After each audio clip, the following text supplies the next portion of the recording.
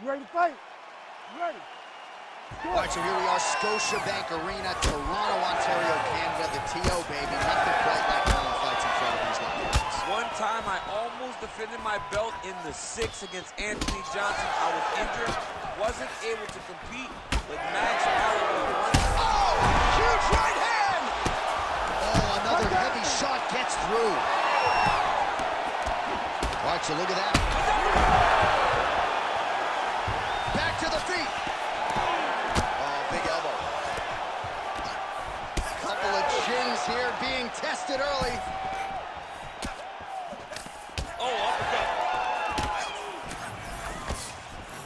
Oh, right hand landed. There you go. Power straight there. He could be in trouble. He's in trouble. He's hurt bad. He doesn't know if he's in the octagon or his mama's out for Thanksgiving. Dude's hurt.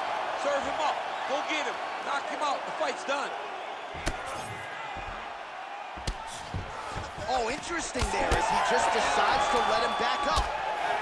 Well, MMA is a constant exercise in risk mitigation, right? But it would seem to me that if he really goes for it offensively, you can get him out of there. Well, he's got to hurt. He's got to hurt multiple times in one round.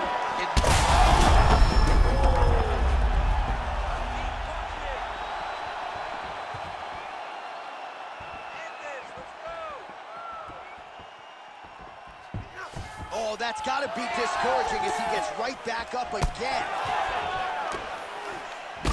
Well, you're starting to see the damage now, bleeding from his cheek. Oh, get the cut man ready. Good series of elbows there. Oh, yeah, he's got his work cut out for him. He is tearing this guy apart with those elbows. That'll do it! Wow! Yeah, man, crowd loving it. Just a gorgeous shot there to end the fight. Really just the way he drew it up. He found the opening and capitalized on it to the utmost extent.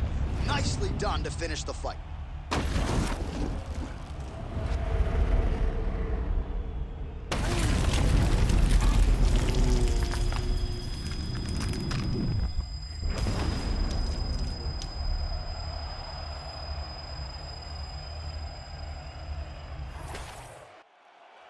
Let's get it to Bruce Buffer. He has the official decision. Ladies and gentlemen, referee Herb Dean's called a stop to this contest at 2 minutes, 55 seconds of the very first round.